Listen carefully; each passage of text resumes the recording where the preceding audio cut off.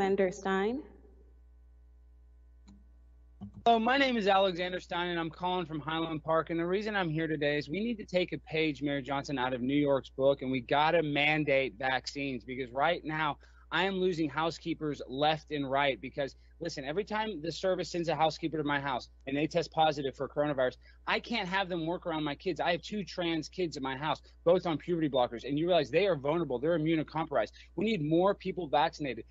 I voted for Joe Biden, so I'm happy that we're getting more migration to Dallas. But until we mandate these vaccines, we're going to continue to get people sick. We have to get creative. In New York, they're giving $100 plus a free hamburger.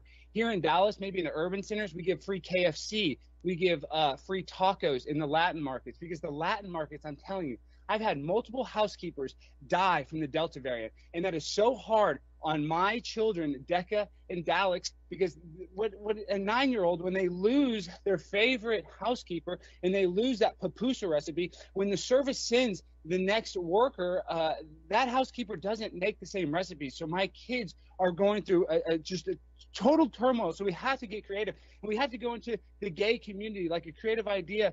Since you're the first openly gay mayor of Dallas, we ought to do Mayor Johnson's free Johnson & Johnson, because the gay community would like the double entendre. And then we could also do like a drag queen story time, where we could have, free vaccines. We could have drag queens reading to children. And then we could just have this, open air market of cleanliness, and not a bunch of people with germs. Because what's happening now is we have Governor Abbott, who is going to make it that everybody's going to get sick and die of Delta unless we get these vaccines, and my vaccine won't work unless you are vaccinated. So we need to stick needles in arms. We need vaccine mandates. You shouldn't be able to shop, you shouldn't be able to work, and you shouldn't be able to go to any of these sports games, especially Texas high school football, without your vaccination. And we need you, being a gay icon like yourself in the gay community, we need you, Mayor Johnson, to offer this, because we cannot protect these people without the vaccine. Not enough people are getting it, and now everybody that doesn't have the vaccine is making me sick. I don't deserve to be sick. I followed the rules. I'm doing everything right. And until you make vaccines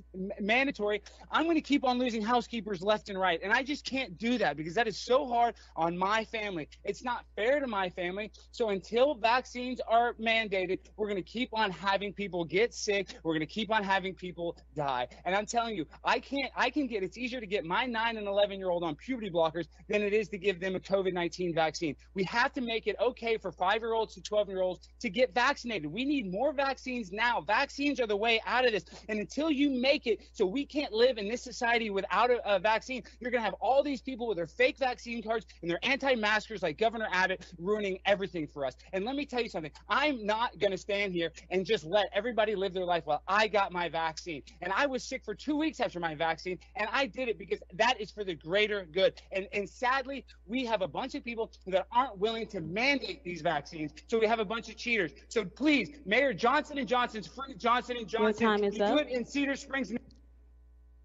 Thank you. Karen Hughes.